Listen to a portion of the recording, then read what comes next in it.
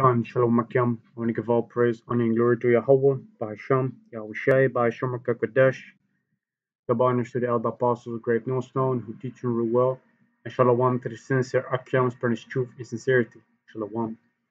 In this video, I want to go over an article that is a modern day example of the possibility of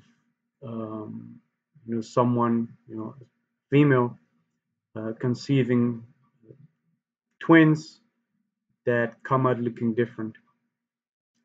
This is the article on dailymail.co.uk, and it says a mother reveals she's forced to explain to strangers that her mixed race twins are related because one has brown hair and darker skin, while its fair skinned brother has blue eyes and blonde hair.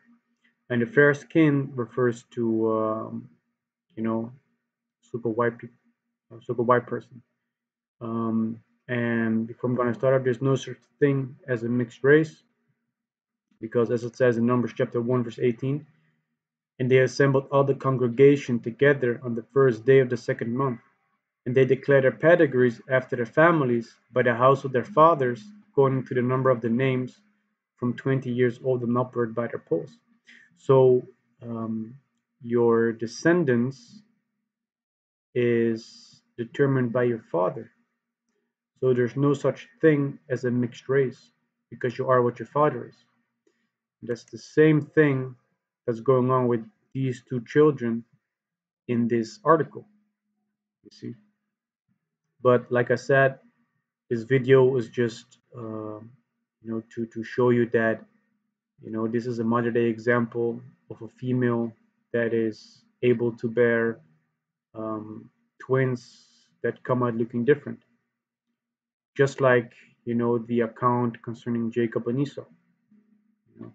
Jacob being the forefather of the Israelites, so good Negroes, Latinos, and Native Americans, but also those who were scattered among the heathen nations that might look like the heathen nations, but his lineage does go back to Abraham, Isaac, and Jacob according to their father's seed line. And Esau refers to Esau, Edom, the so-called white men upon the earth. It was also be referred to as the devil and Satan in the Bible. So it says, Jade Bald, 32, from Salford, gave birth to twin boys, Cole and Clay, in April last year. Clay born with blue eyes, blonde hair, while Cole has brown eyes and dark skin.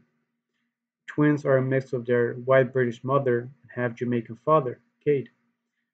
Like we already explained, there's no such thing as mixed race. They are what their father is. It says that their father is half Jamaican.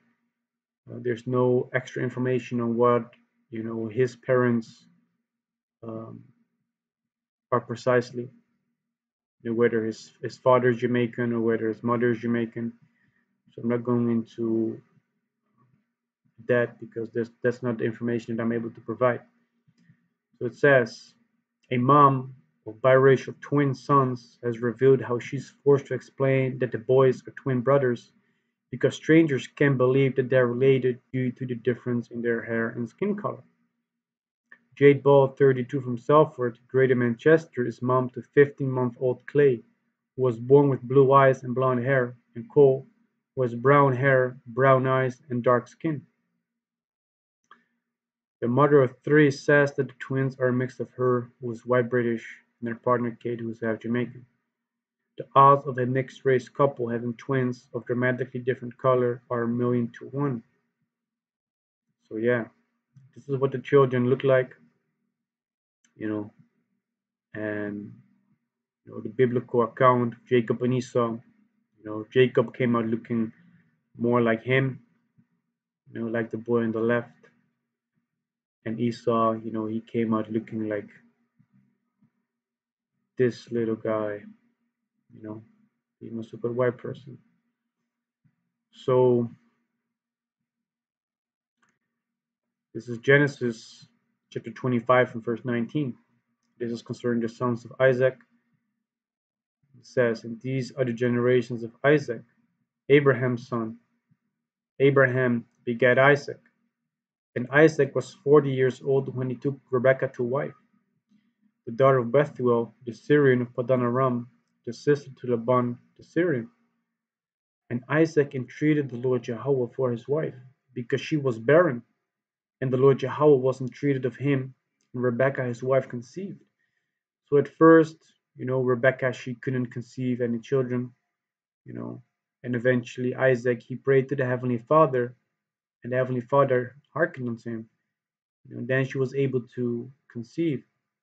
Verse 22, and the children struggled together within her, and she said, if it be so, why am I thus?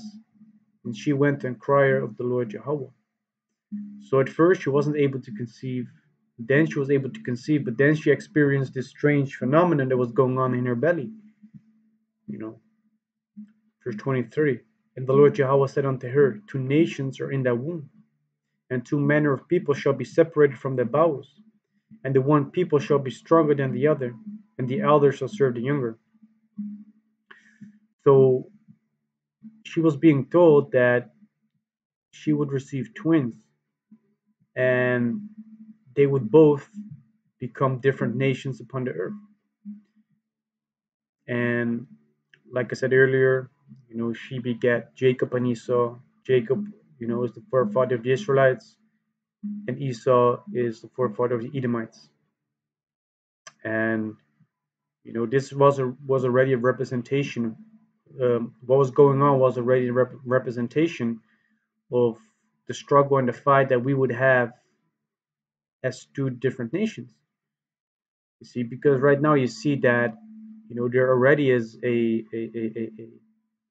certain hatred, a certain strife between our two nations. You see, it also says that one people shall be stronger, which refers to the Israelites, and eventually Esau, who was born first, they shall become our slaves. They're going to become the slaves, of the Israelites, just like these other nations. So this was already a little prophecy within itself. Verse 24, when her days to be delivered were fulfilled, behold, there were twins in her womb. And the first came out red, all over like an hairy garment, and they called his name Esau. So Esau came out, and they looked at him, and he was like, hey, he looks kind of red, you know. But that's also what his name implies. His name implies, that his skin pigmentation is withered away, because in the Hebrew his name is Ashashua, which means withered away as he is. And what is withered away? His skin pigmentation. So you're able to see the blood through his skin, when they perform too much exercise, when they have been in the sun for too long, when they have been in the cold for too long, when they drank too much alcohol, their skin turns red. That's also what we can see, over here. Here's a picture which is an even better representation, because both these parents are dark skinned, which both Isaac and Rebecca were dark skinned. The parents in the article, one was dark skinned and the other was so-called white. So this is a way better representation of what actually happened in the account of Jacob and Esau, which Esau came out looking like this, and Jacob was just a normal skin tone. But concerning the example with them turning red, we can see that they get these tanning lines that turn red.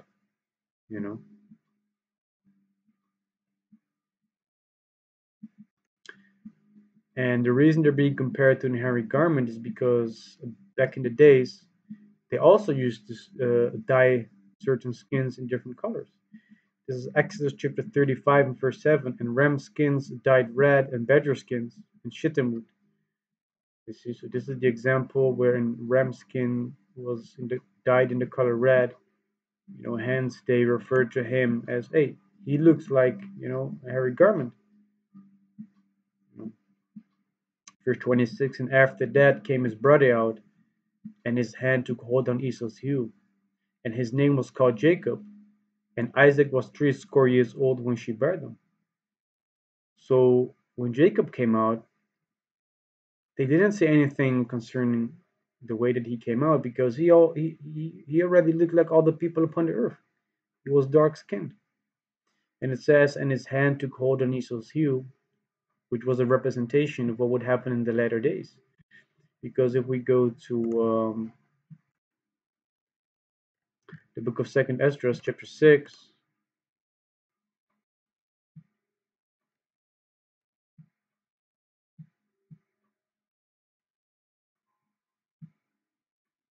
and it says, Second Esdras chapter 6 and verse 8, and he said unto me, from Abraham unto Isaac, when Jacob and Esau were born of him, Jacob's hand held first the heel of Esau.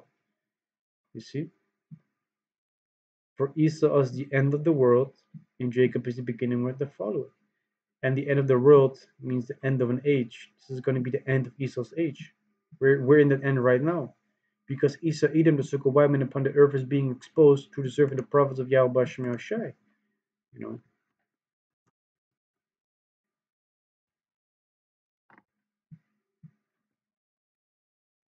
this is Second Thessalonians chapter 2 verse 8. And then shall the wicked be revealed, whom the Lord shall consume with the spirit of his mouth, and shall destroy with the brightness of his coming, even him whose coming is after the working of Satan, with all power and signs and lying wonders. And we know that the wicked refers to Esau, Edom, the circle of men upon the earth, according to Malachi chapter 1 and 4, and Genesis chapter 36 and 1. So they're being exposed. So we know that we are in the period of time in which Esau is ruling. Going back to Second Esdras chapter 6, verse 9, for Esau is the end of the world, and Jacob is the beginning of it that followeth. You see, so once these so-called white people are taken out of rulership, that's when we, the Israelites, shall be the next one to rule, which is going to be an everlasting kingdom set up on the Yahawashi, you know. So going back to Genesis chapter 25 and verse 6, where it says that Jacob took hold on Esau's heel, that's a representation of these Edomites, being taken out of power, which already was a prophecy in itself. And his name was called Jacob, and Isaac was 80 old when she bare him. Gone. So yeah, to summarize this video, um, this is a modern day example of a female bearing, children that look totally different. One is dark skinned and one is a so-called white person. Went over how they are what their father is, that there's no such thing as biracial or mixed race. Of course, in the book of Genesis chapter 25, the Most High did make a division because he wanted to establish two separate nations through um, through the children that Rebecca bore. You see, so yeah, you heard us out. This lesson was edifying, and I want to give all praise, honor, and glory to Yahawah, Bahasham, Yahawashi, Bahasham, Qadash. Double honors to the elder apostles, great Millstone, who teach and rule well, and shalom to the sincere academics, furnish truth and sincerity. Shalom.